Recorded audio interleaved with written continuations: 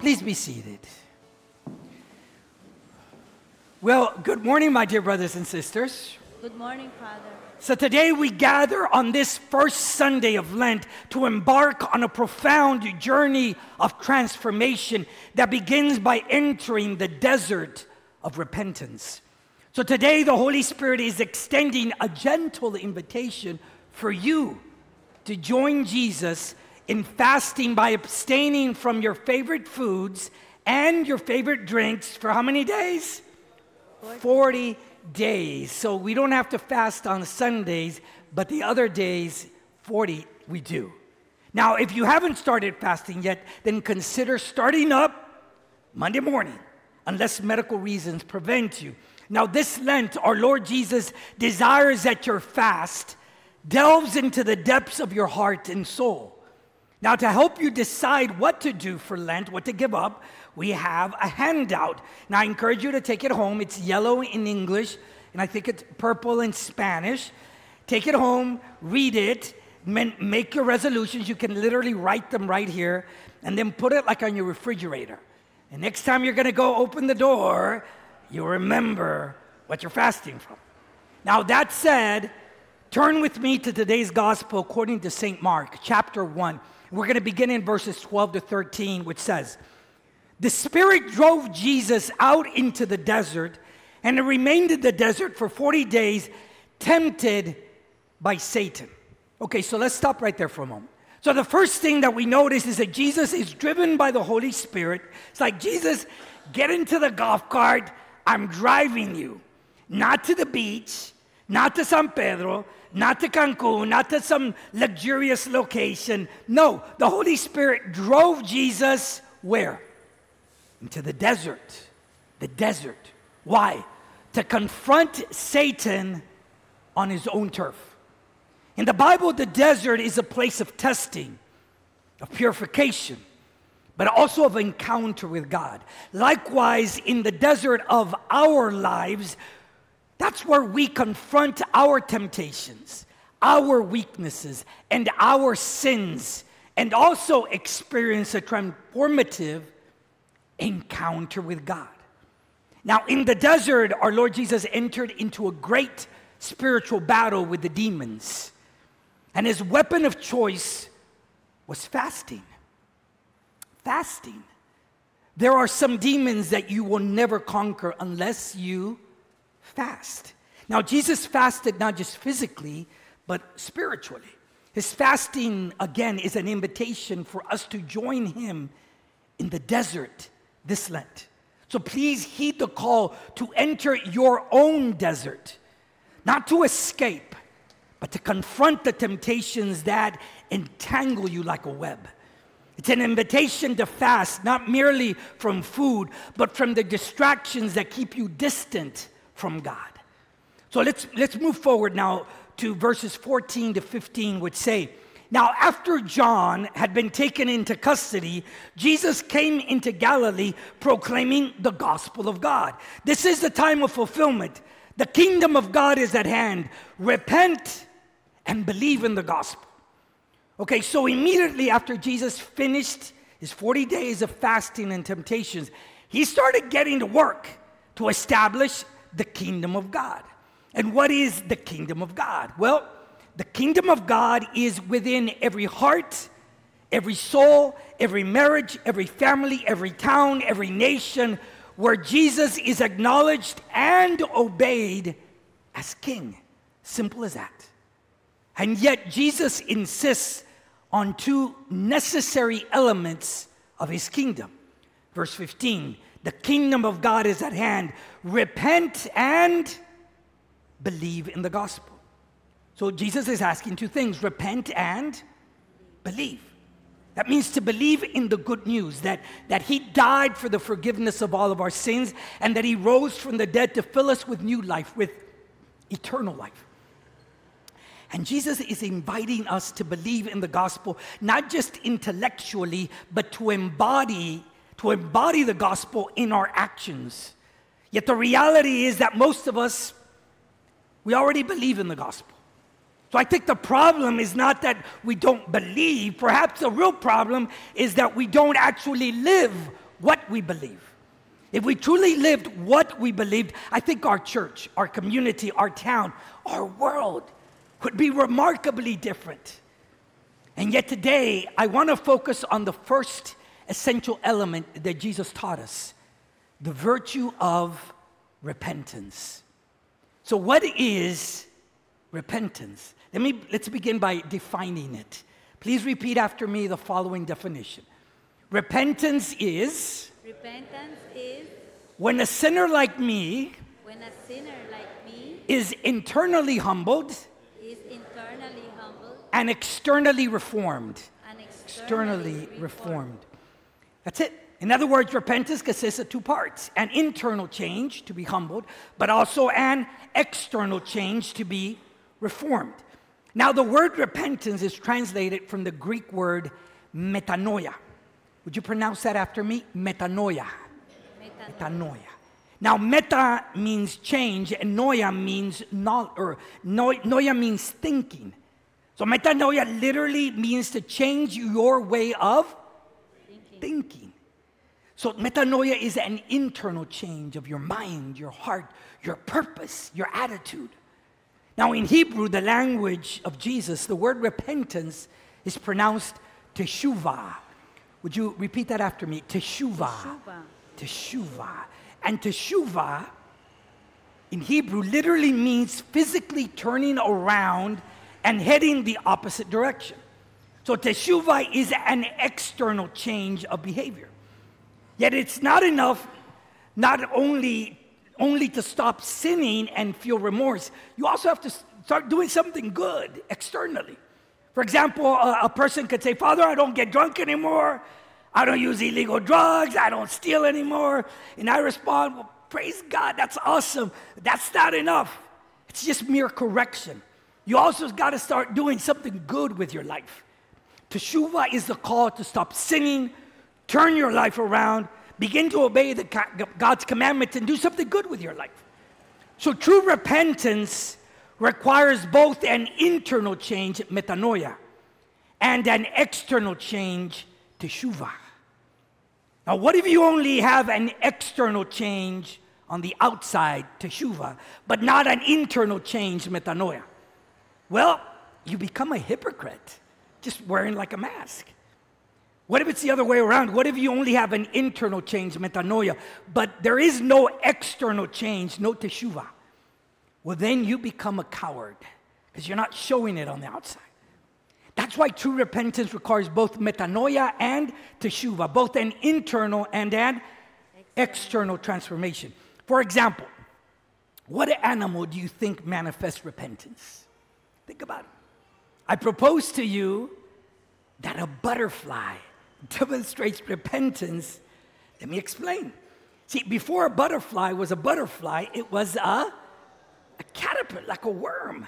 And it experiences metamorphosis from a caterpillar that crawls on the ground to a beautiful butterfly that is free to fly. See, when you are deep in sin, I think you're a bit like a caterpillar, like crawling on the ground. But when you experience like true repentance, you are mirroring the transformation from a caterpillar to a butterfly that also makes you spiritually beautiful and free. So do you feel more like a caterpillar, a worm, or more like a butterfly? Another question. Why is Jesus calling us to repentance? And the reason is because the problem is not the sin.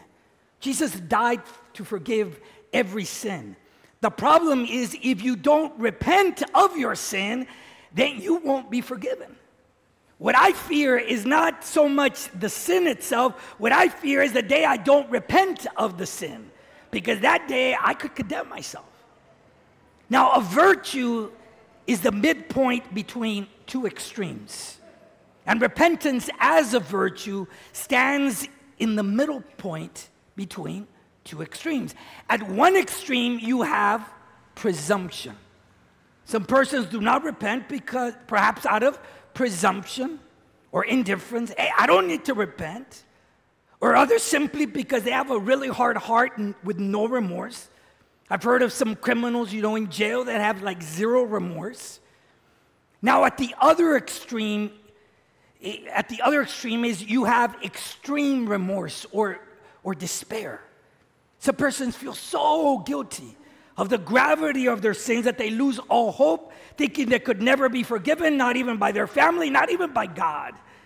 And some persons who despair will even commit suicide, and it breaks my heart because that's exactly what the demons want. It's just to destroy us. And the virtue of repentance is that middle point between these two extremes. Because yes, it recognizes the gravity of the sin, but it also holds on to hope in Jesus' forgiveness. So if your sins seem like huge or unforgivable, never despair. Instead, let your repentant heart hold on to God's mercy. Now, there are 4 basic steps on the path to true repentance. I'll go quickly through them. Step number 1, recognize the gravity of our sin. A person has to first recognize the seriousness or the gravity of their sin. Here's an important truth. Eternal failure is possible in your life. Now, the ultimate failure in life would be to fail at the most important thing in life, which is not becoming a child of God and not entering heaven. In other words, heaven and hell are real possibilities for all of us, including me. So recognize the gravity of your sin. Step number 2, remorse for our sins. So once you have seen the gravity of your sin, now it's time to cry your sin like that little baby. For example, your eyes are made for 2 purposes: to see, but also to cry. Well, similarly, your spiritual soul must see your sin and then also cry your sin. This implies feeling remorse, sorrow, pain for your sin. Repentance truly regrets that our sin has offended God, our loving Father, and hurt our neighbor. Step number 3, confessing our sins. So true repentance includes a confession that is voluntary, you can't force it, that is specific and sincere.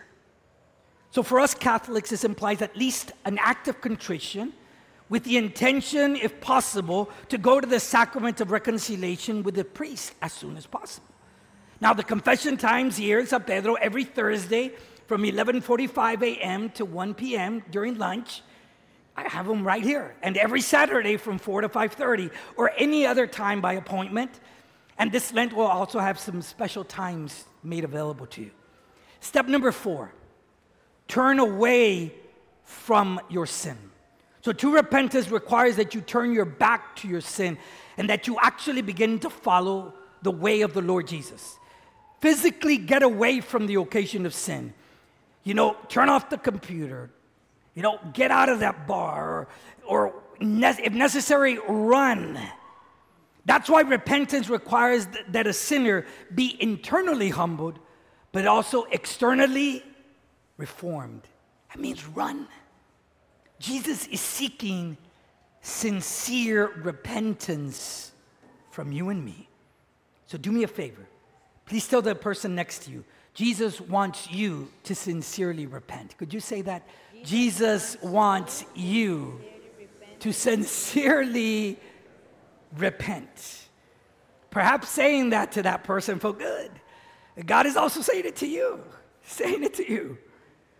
These steps on the path to repentance form like a chain reaction of blessings and transformations in your life. For example, a friend of mine named Tom Nimi from Michigan gave me permission to share his testimony. Tom committed some very bad crimes, and he was sentenced to 60 years in a federal prison. Tom is sort of a scary-looking dude. He's a good friend of mine, but check out his picture right over there. That's Tom, okay? Now, for the first 10 years in prison, Tom was filled with anger and arrogance and pride and hate, and he would curse persons of faith. But his mother started praying and fasting for him. And then he started having dreams about Jesus. And our Lord Jesus started talking to him in his dreams. And so Tom decided to attend an 8-week Bible study that were being offered in the prisons, a seminar on the Holy Spirit. And Tom went on a retreat, and he repented and confessed his sins for the first time in like a super long time. And at the retreat, they laid hands on him and prayed for the Holy Spirit. And that day, Tom felt pretty good. But then in his cell that night, he started praying. And that next morning, the following morning, he started praying from his heart. And in his prison cell, he says he was filled with the Holy Spirit in an incredible way. And Tom told me that he felt his hands were like on fire. And his entire body was like on fire with love for God. And he could actually feel like the nail marks of Jesus in his hands, his side, and his feet. And he felt inside of him like the heart of Jesus, like burning with love. And Tom gave his entire life to our Lord Jesus that morning in his prison cell. And he started reading the Bible, and it actually made sense. The word came alive for him. And he began to proclaim the word of God in the prison. And Tom started praying for prisoners, and a lot of them started getting healed. And many prisoners began to convert to the faith and were baptized, including Muslims and Jews.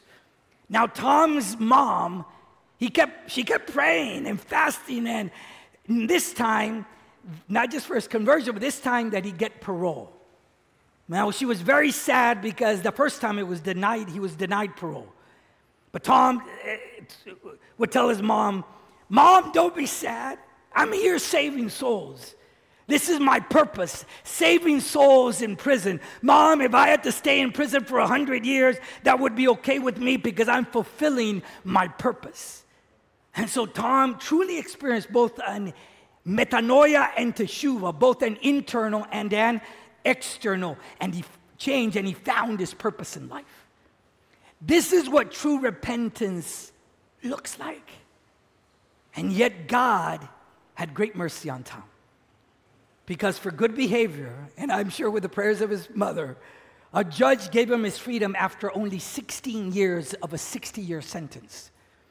And this huge transformation started because Tom did one thing. He repented, and then he believed. And so I invite you to make with me 5 decisions to grow in the virtue of repentance. If you wish, repeat after me. I will recognize the gravity of my sins. Recognize the gravity of my sins. Second decision, I will express remorse for my sins. Express remorse for my sins. Third decision, I will confess my sins. Confess my sins. In a manner that is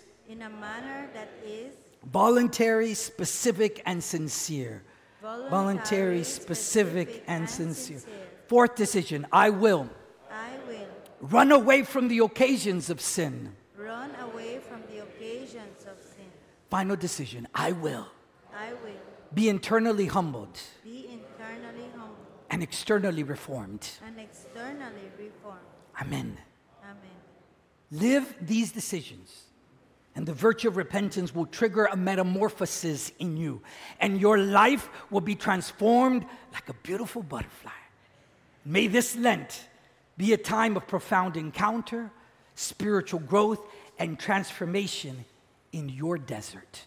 Glory be to the Father, and to the Son, and to the Holy Spirit, as it was in the beginning, is now, and ever shall be, world without end.